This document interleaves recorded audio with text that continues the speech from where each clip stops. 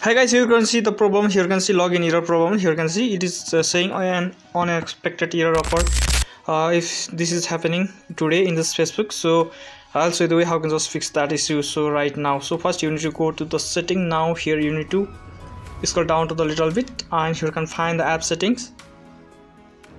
Now as soon as the app setting is launched, here you can see, here you need to scroll down to the apps, and here you need to search for Facebook. Now here you need to go to the Facebook. Now here you need to type Facebook. Then here you can see at the second option, here you need to click on the Facebook. Then clear all the data and caches that is currently in your Facebook. So here you need to go to the storage. Then here you can see, here you need to click on clear data. Then click on OK. Then it will clear all the cache and data that is in your Facebook. Then here you can see again you need to restart your Facebook.